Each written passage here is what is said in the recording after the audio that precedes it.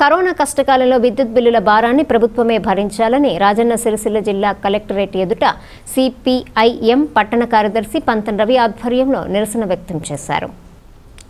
ఈ సందర్భంగా సిపిఐఎం పట్టణ ప్రధాన కార్యదర్శి పంతం రవి మాట్లాడుతూ కరోనా నేపథ్యంలో ప్రభుత్వం విధించిన లాక్డౌన్ వల్ల జిల్లాలో ప్రజలందరూ ఉపాధి కోల్పోయి ఆర్థికంగా ఇబ్బందులు ఎదుర్కొంటున్నారని, ప్రభుత్వం 3 నెలలకు ఒకసారి రీడింగ్ చేయడం వల్ల వినియోగదారులు అదనపు భారాన్ని భరించాల్సి వస్తోందని, పెరిగిన విద్యుత్ బిల్లుల భారం పేద కుటుంబాలకు తగ్గించే విధంగా చర్యలు తీసుకోవాలని కోరుతున్నామన్నారు.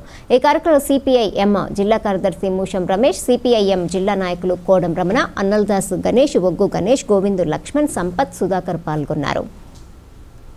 వాళ్ళనే బాధ్యత అన్నట్టు చేతులెత్తేయడం, అదే క్రమంలో రాష్ట్ర ప్రభుత్వం ప్రధానంగా సిరిసిల్లాలోని వస్త్ర పరిశ్రమ కానీ, కార్మిక వర్గాలలో కానీ వాళ్ళ ఇళ్లలో ఉండే విద్యుత్ ఛార్జీల భారాన్ని విపరీతంగా పెంచడం అనేది చాలా దుర్మార్గమైన విషయం. మరి ఒకవైపు 1500 ఇచ్చి ఇంకో చేతి నుండి 3000 వరకు గురించే ప్రయత్నాలు చేస్తూ ఉంది.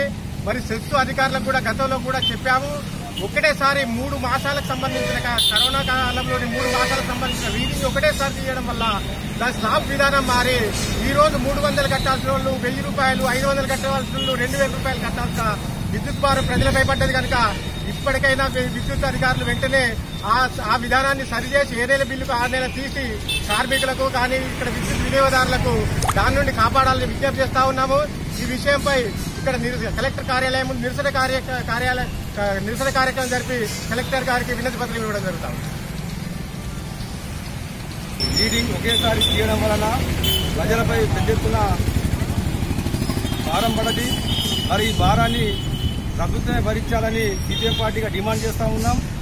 మరి ముఖ్యమంత్రి గారు ఈతాకిచ్చి తాటాకి పెట్టే విధంగా 1500 రూపాయలు ఇచ్చి ఇప్పుడు 1000 కోట్ల రూపాయలు ఈ విద్యుత్ ఛార్జ్ పేరుతో తీసుకోవడం జరుగుతూ ఉంది.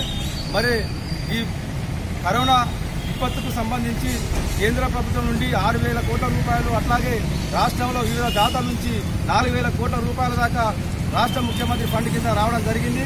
కానీ ఈ కరోనా కాలంలో ఖర్చు పెట్టింది కేవలం 3000 కోట్లు మాత్రమే. ఇంకా 7000 కోట్ల రూపాయలు ప్రభుత్వం వద్ద ఉన్నాయి, అవి ఏ లెక్కలు లేవు.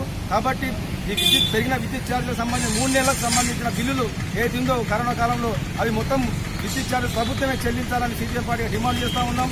ఈరోజు ఈ విద్యుత్ ఛార్జీలు చెల్లించడానికి నిరసనగా ఈరోజు కలెక్టర్ ఆఫీస్ ముందు నిరసన తెలిపి మన కలెక్టర్ గారికి వినతి పత్రం ఇవ్వడం జరుగుతుంది. సిరిసిల్లలో గీత కార్మికులు ఎక్కువ ఉన్నారు. ఒక్కొక్కరికి 500, 300 వచ్చిన కట్టిన పరిస్థితుల పట్ల మీ సిరిసిల్ల జిల్లాలో 1000 నుంచి 1500, 6000, 7000 దాకా